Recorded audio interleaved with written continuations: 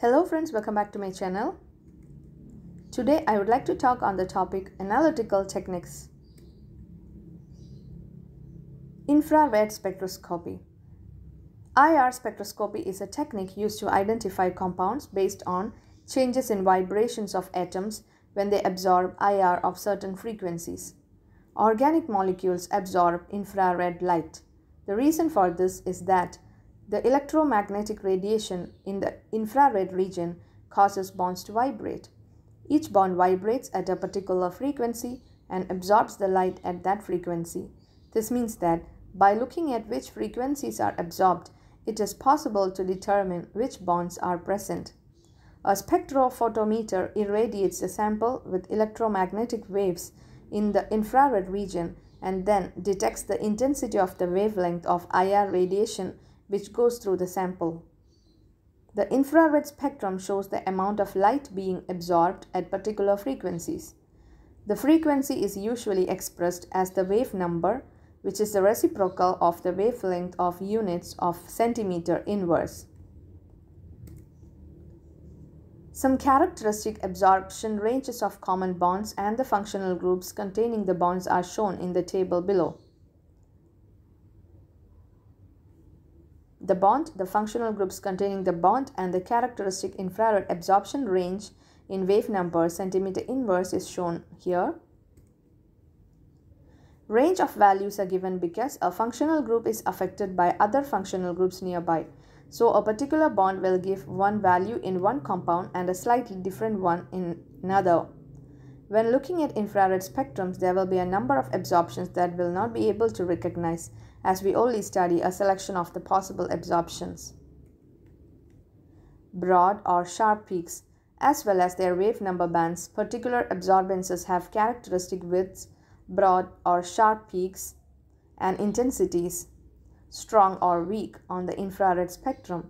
For example, the presence of hydrogen bonding makes the absorbance of the OH bonds in alcohols and carboxylic acids broad. By contrast, the C-double-O bond in carbonyl groups has a strong, sharp absorbance peak.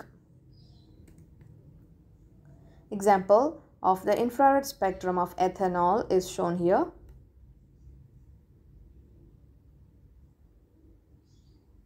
As you can see, a broad spectrum, a broad peak is indicating that of alcohol, OH group. The next one is spectrum of ethanoic acid, CH3COOH. The OH group is having a broad peak over here, which represents the OH of a carboxyl group, which lies in the area 2500 to 3000. The next example is ethyl ethanoate, CH3COOCH2CH3. This contains an ester group. The ester value rise in the range, C-single-O ester value rise in the range 1040 to 1300, and C-double-O ester value rise in the range 1710 to 1750. Look at the two infrared spectra below. Which one of the infrared spectra is that of butanone and which one is that of butan-2-ol? Explain your reasoning in part A. Answer is shown here. IR spectrum A is butanone and B is butan-2-ol.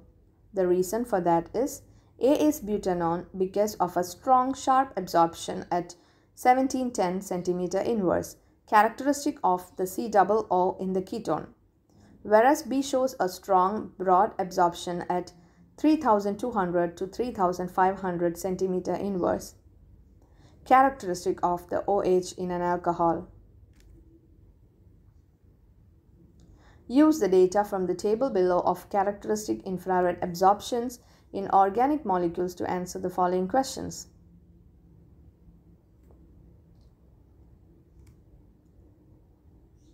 One of the three spectra labeled A to C below is produced when ethanol is analyzed in an infrared spectrophotometer. Consider the three spectra above to decide which one is most likely to be produced by ethanol. Give 3 reasons for your choice. Answer. The answer for the first question is spectrum C. Reason. Any 3 you can write. Spectrum A has the OH peak at 2500 to 3300 cm inverse, which is characteristic of carboxylic acids. Spectrum B has the OH peak at 3230 to 3550 cm inverse, characteristic of alcohols. Spectrum C has the COO peak at 1680 to 1750 cm inverse, characteristic of an aldehyde. The aldehyde peak in C is sharp because of no hydrogen bonding in aldehydes. The broad peaks in A and B are characteristic of the hydrogen bonded carboxylic acids and alcohols. That's all. Thank you so much for watching this video.